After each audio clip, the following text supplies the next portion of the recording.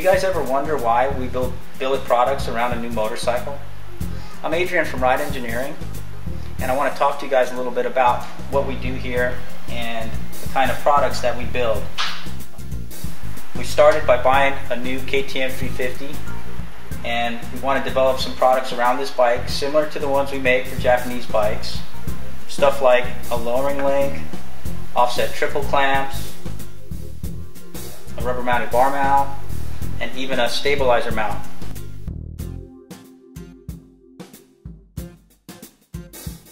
Today is our first day of testing with the bike.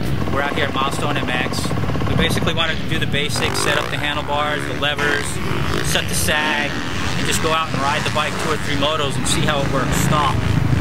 By about the 3rd moto, there were some things that I definitely wanted to try and test that we think we can make better.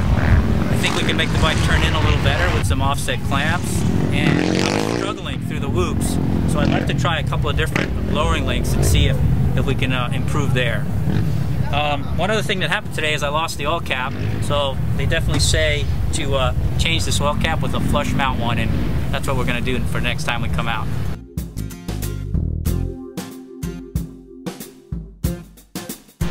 This is a new 2011 design for the KTM. It's the bottom triple clamp. We've tried to design some flex into it based on rider feedback, and we're going to make a few different offsets that we can go out and test. From this CAD model, it goes to Master Cam, and with the Master Cam program, that'll go to the machine shop where we'll be able to cut the material and make it look exactly like what you see here on the screen.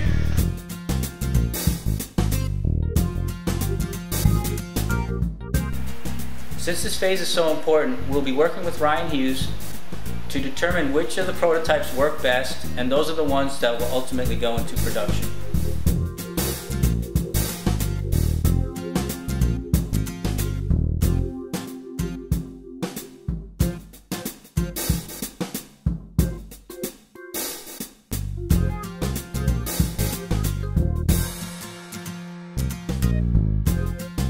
In our next short video, we'll be out at the track doing our final testing phase with Ryan Hughes.